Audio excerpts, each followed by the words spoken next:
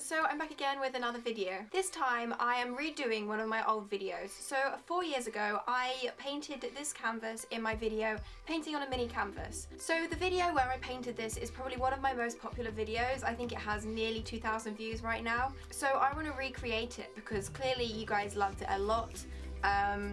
Well, I want to, redo it and show you how I'm going to do it in my current style today. My style has changed a lot. I mean, I still do have the big eyes and the similar kind of face shape, but I think I've definitely improved a lot. As you can see, that the buttons have faded a bit. It's getting quite old. I think the paint still stayed as good as it was when I first did it, but the buttons have faded, and obviously my style and my work has developed a lot since I did this one, so I want to recreate it.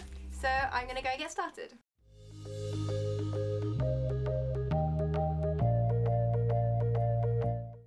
I bought another canvas. This one is slightly bigger than the last one, but I don't think that's really going to be a problem. I'm just going to redraw the same character on it again, and it's made from the same kind of papery material, so I'm going to be using watercolours instead of acrylic paint. I'm also going to be using very similar supplies, so I'm going to be using the same paintbrush, the Aquash paintbrush I used, plus watercolours as well. It is a different set of watercolours, but I don't think that's going to really make a difference. I'm also going to use a coloured pencil to draw out the sketch instead of pencil. I feel like the coloured pencil would work better, especially since the normal pencil, it ran a bit with the water and the watercolour, and I think it might have ruined it a little bit because you can see the smudges. It's not obvious at all, but I think that just using a coloured pencil will work a little bit better, as it won't like muddy up the colours like the pencil would. I think I'm also going to use different fine liners as well. I'm going to be using ones that work well with watercolour and you can apply before you use the watercolour, just to make it a bit easier, and hopefully it will look better. So I'm hoping I'll be able to see how my style has developed and see how my skills with watercolour and just generally drawing have changed as well.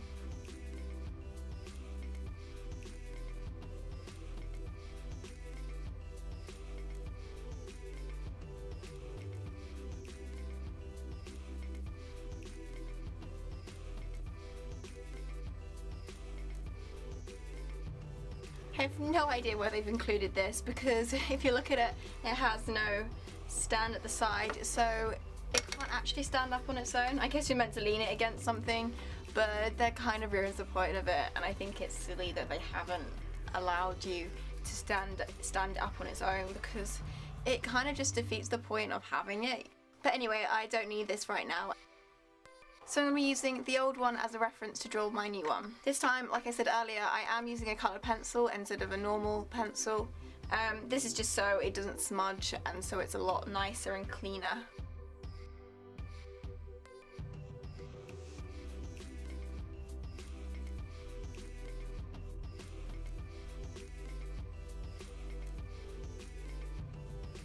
So now, as I finish the sketch, I'm going to use a fine liner to go over the top of it.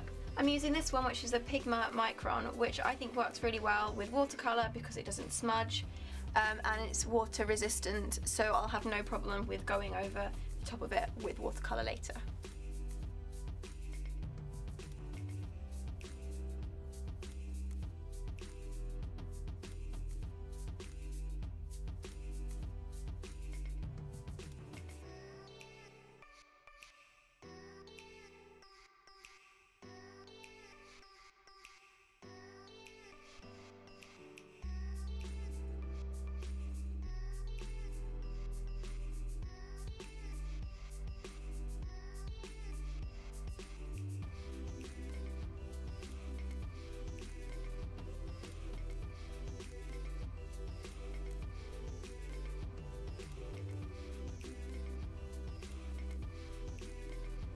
So now I've finished doing the girl, I'm going to stick these buttons on. These are very similar to the original ones.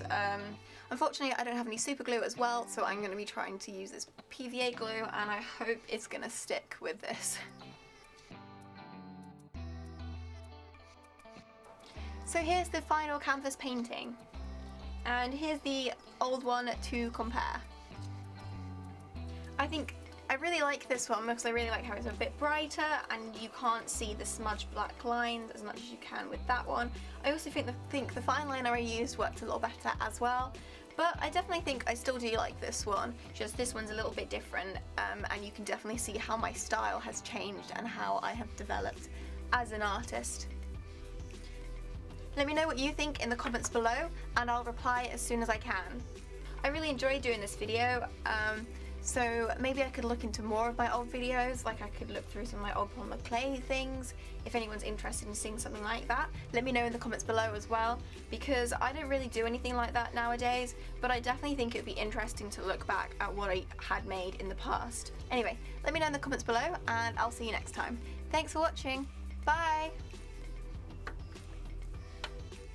So I've just finished filming this video and I've discovered that this bit actually pulls out, so you can actually stand it up. I thought it was glued down. I didn't realise I could do that, but now I do. So there is a purpose to it and you can actually use it. Don't forget to give this video a like and hit the subscribe button.